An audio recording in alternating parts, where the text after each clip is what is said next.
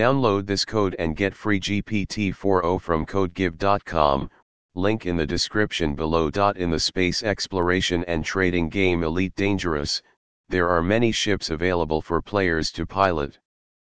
Two popular choices among players are the Python and the Anaconda. Both ships have their own strengths and weaknesses, and the choice between them often comes down to personal preference and gameplay style. Python.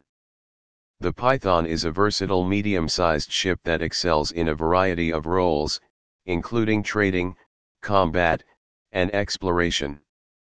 It has good maneuverability for its size, making it suitable for combat engagements. The Python has a decent cargo capacity, allowing players to engage in profitable trading runs. Overall, the Python is a well-rounded ship that can handle a variety of tasks effectively. Anaconda. The Anaconda is a large multipurpose ship known for its impressive cargo capacity and long jump range. It is one of the largest player-piloted ships in the game, offering plenty of space for outfitting with various modules. The Anaconda is a popular choice for long-range exploration and trading missions due to its exceptional jump range. While not as maneuverable as the Python, the Anaconda can still hold its own in combat situations. When deciding between the Python and the Anaconda, consider your preferred playstyle and the type of activities you plan to engage in. If you value versatility and agility, the Python may be the better choice.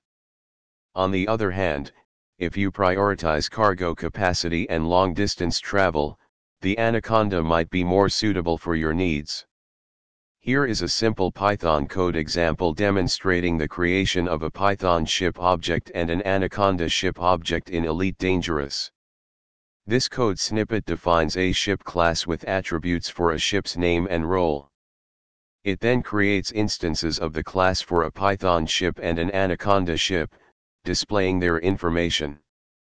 Feel free to customize and expand upon this example to explore more features and functionalities of the Python and Anaconda ships in Elite Dangerous.